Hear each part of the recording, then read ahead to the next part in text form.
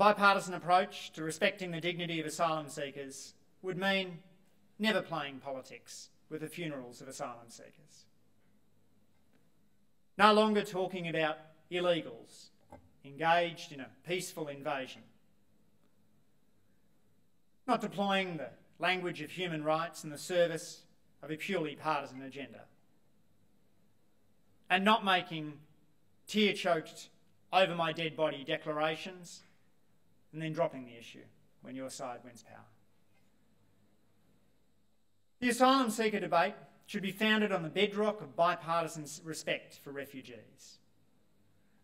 Over the past 2 decades, we've taken large strides in this direction with Indigenous Australians, and it ought not be beyond us to do the same with refugees.